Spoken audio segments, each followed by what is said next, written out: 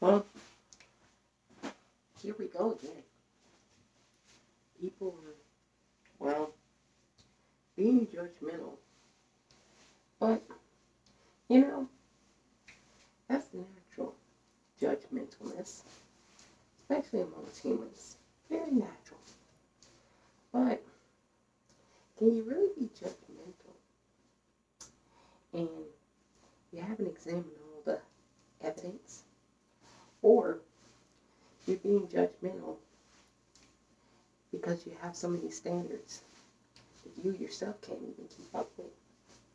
You know, I'm talking about the case, in case you haven't heard, of Ashlee Elizabeth Steinman. You know, she was like kind of lady next door, your mom next door.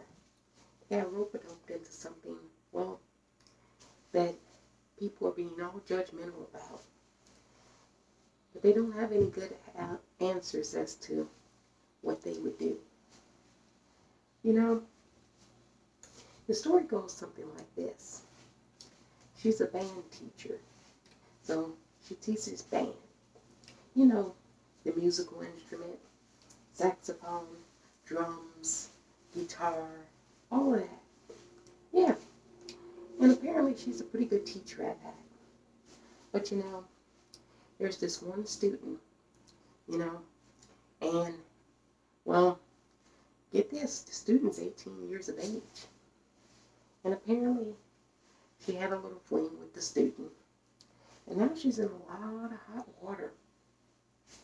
Now she's probably going to jail for a long time. She's going to get labeled as a sex offender. Ooh. You know, this is the problem. This is one of the problems. Many problems. Everybody's quick to rush to judgment nowadays, without examining all the evidence, without surmising the facts. Everybody's quick to now want to jump on her. Say, throw her into the jail. She's a pervert. She's a pedophile. You know, all the names, all the shames, all those things that we've gone through before in our past history. You know, they're not examining all the evidence. They're not examining all the facts. And if they did, well, I don't think you could find Ashlee Elizabeth Steinman, well, guilty of anything besides maybe poor choices. You know, I wouldn't recommend having a relationship with a student that you teach. But was there anything criminal about it? Well, one, the student is 18 years of age. So, according to American law, he's of the age of consent for intercourse and relations. You know, in England, he's 16. And get this, France doesn't have an age of consent. So, 16, 13, 14, 12, 11, 10, 9, you name it. You know, the vagueness, all of the inconsistencies, it doesn't ring true for a standardized setting that you want people to follow.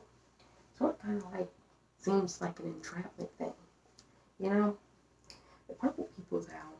Well, I'm not going to jump down the throat of people like Ashlee Elizabeth Steinman. No, I'm not going to jump down the throat. I'm not going to say or choose sides. All I'm going to say is, get all the facts right before you convict someone, before you shame someone, before you outcast someone. And if the facts don't sound right, well, then maybe you haven't done enough research. You know, here's a story of a band teacher, probably a pretty good band teacher, that's now in a lot of hot water for something that was a poor choice, but now being told that it's criminal. Now being said that you're the worst person in the world. Now having everybody ostracized you. You know, that's usually what people do who are guilty of the same thing, but don't want other people to know. You know, there's no standards. There's no consistency. And then you pick and choose who you want to take the fall for it. You know, that's problematic for me. Very problematic for the purple people's out. You know, if I did choose a side, it would probably be with Ashlee Elizabeth Steinman.